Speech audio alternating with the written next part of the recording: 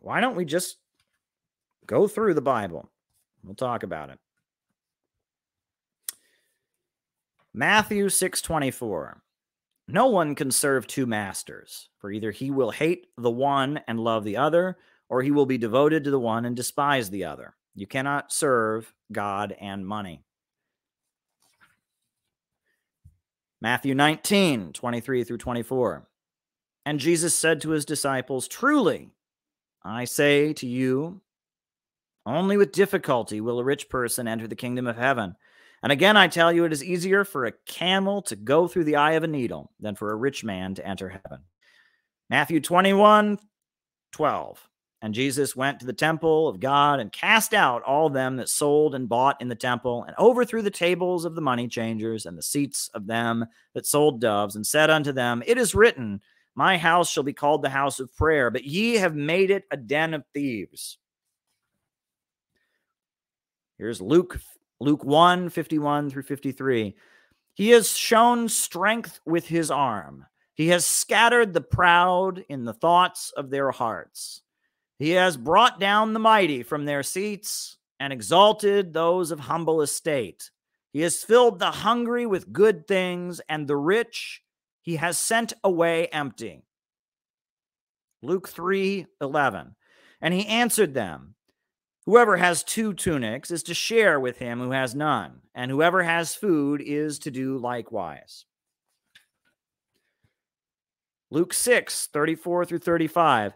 And if you lend to those from whom you expect to receive, what credit is due to you? Even sinners lend to sinners to get back the same amount. But love your enemies and do good and lend, expecting nothing in return. And your reward will be great, and you will be sons of the Most High, for he is kind to the ungrateful and the evils.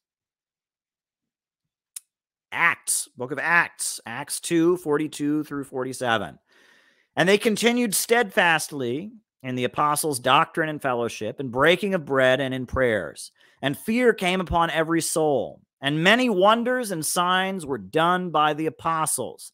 And all that believed were together and had all things in common. And they sold their possessions and goods and parted them to all men as every man had need.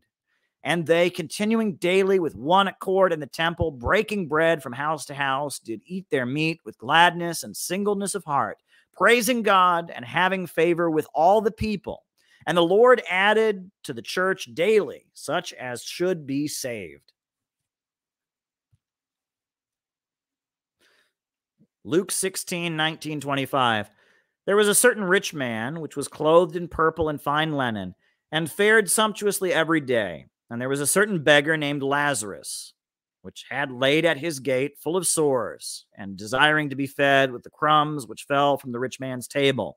Moreover, the dogs came and licked the sores. And it came to pass that the beggar died, and was carried by the angels into Abraham's bosom. And the rich man also died, and was buried. And in hell he lifted up his eyes, and began in torments to seethe, Abraham afar off, and Lazarus in his bosom. And he cried and said, Father, have mercy on me. Send Lazarus, that he may dip the tip of his finger in water and cool my tongue, for I am tormented in this flame. But Abraham said, Son, remember that thou in thy lifetime received thy good things, and likewise Lazarus evil things. But now he is comforted, and thou art tormented. And there's Acts 4:32 through 35. And all the believers were in one heart and one mind, and no one claimed anything of their possessions that was his own. But they shared everything they had. And with great power, the apostles continued to testify the resurrection of Jesus Christ. And God's grace was so powerfully at work in them, all that there were needy persons among them. For from time to time, those who owned land or houses sold them and brought the money to the apostles' feet and put it at the apostles' feet, and it was distributed to anyone who had need. James 5:1 through 6. Now listen, you rich people, weep and wail because of the misery that is coming on you. Your wealth has rotted, and moths have eaten away your clothes. Your gold and silver are corroded. Their corrosion will testify against you and eat your flesh like fire. You have hoarded wealth in the last days. Look, the wages you failed to pay the workers who mowed your fields are crying out against you. The cries of the harvester have reached the ears of Almighty God. You have lived on the earth in luxury and self-indulgence. You have fattened yourself in the day of slaughter, and you have condemned and murdered the innocent one who was not opposing you. Brings tears to my eyes. What do you think this line here about, you have lived on earth in luxury and self-indulgence, you have fattened yourself in the day of slaughter? That sounds like the military-industrial complex to me. Who fattens themselves in the day of slaughter? The military-industrial complex. You've gotten rich by people killing each other. You've gotten profits from war. You have fattened yourselves in the day of slaughter.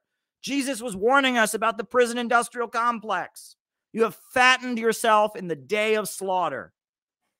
And earlier, he's warning us about exploitation.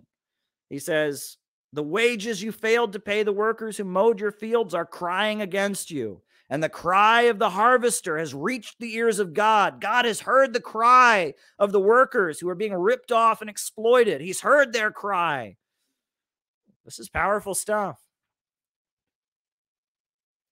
1 Timothy 5:8. But if anyone does not provide for his relatives, and especially for members of his household, then he has denied faith and is worse than an unbeliever.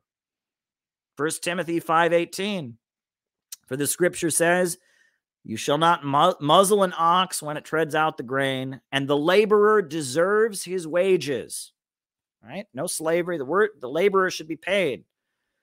1 Timothy 6:10. For the love of money is the root of all kinds of evil. And it is through this craving that some have wandered away from the faith and pierced themselves of many pangs. Ephesians 4:28. Let him that stole steal no more, but let him labor, working with his hands the thing which is good, and that he may give to those who need. Right? Working for the good of others, for need, not for profit. Revelations 6:5-6. And when the Lamb opened the third seal, I heard the living creature say, come. And I looked, and there before me was a black horse. Its rider was holding a pair of scales in his hand. And then I heard what sounded like a voice among the four living creatures, saying, 2 pounds of wheat for a day's wages, 6 pounds of barley for a day's wages, but do not damage the oil and wine. Sounds like Satan. Satan is a capitalist ripping off his workers, right? The black horse, 2 pounds of wheat for a day's wages. Satan is a capitalist, calculating how little he can pay his workers. Revelation 6:15. And then the kings of the earth, the princes, the generals, the rich, the mighty, and everyone else, both slave and free, hid in caves among the rocks and mountains. And they called to the rocks and the mountains, fall on us, hide us from the face of him who sits on the throne and from the wrath of the Lamb. For the great day of their wrath has come, and who can withstand it? All the rich and powerful people, the kings and the princes, are begging, can the rocks and the mountains fall on us? Can we die now? Because the vengeance of the Lord is coming, and it'll be far worse.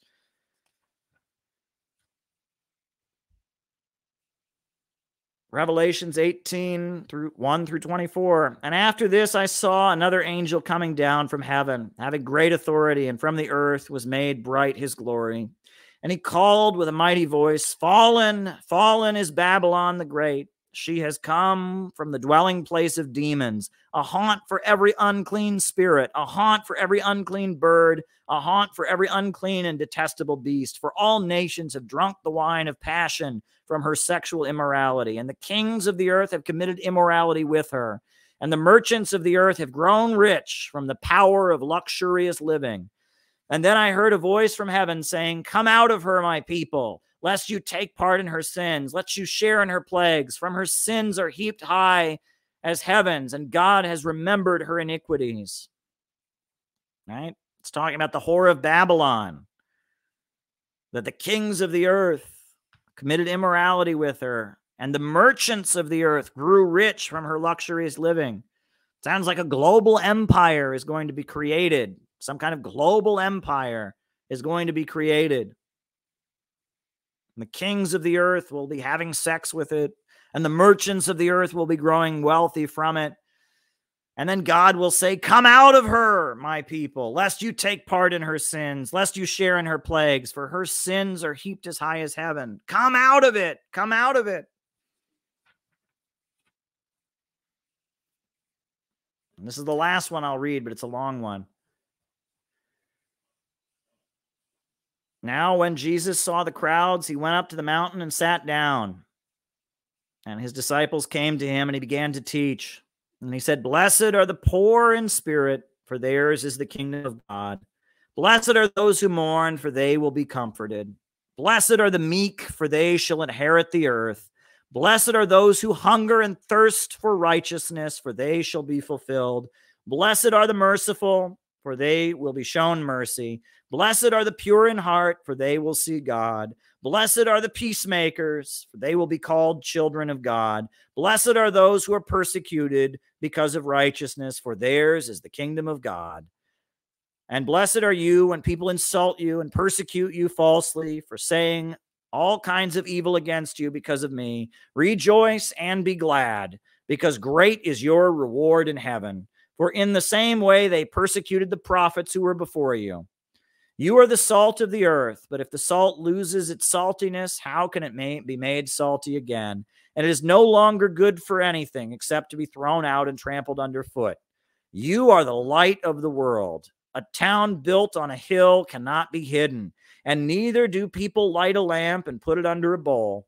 Instead, they put it on a stand, and it gives light to everyone in the house. And in the same way, let your light shine before others, that they may see in your good deeds and glorify your Father in heaven.